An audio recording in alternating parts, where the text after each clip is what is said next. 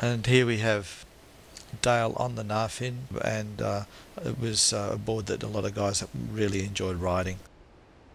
This is a new board that's just arrived today, fresh from Victoria, Allen Oak, and it comes via my brother, who's been living over in Tonga for 25 years now, and who obviously emailed him all the dimensions, which makes it so unique. It's kind of based on an old plastic machine surfboard from about 1968 with a wide area, V-tail, pretty unique sort of V-nose happening here, and it's got these tiny little kind of what I would call a narfin, which is kind of like a half fin keel sort of setup going, which allows you to still ride along the wave, but if you want to slide, you can kind of put your hand in the wave and lean a bit, and it'll sort of drift along sideways like that. And with that much area in the board, it can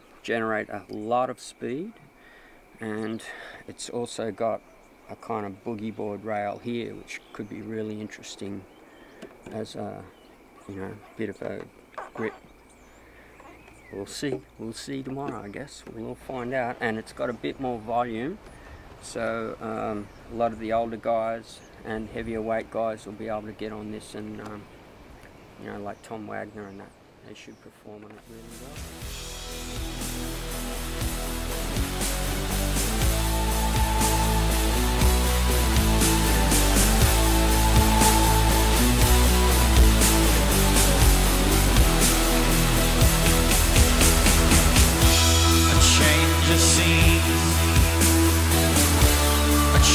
Style,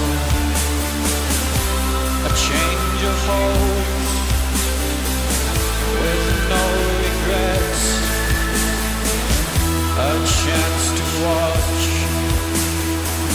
admire the distance, still occupied, though you forget.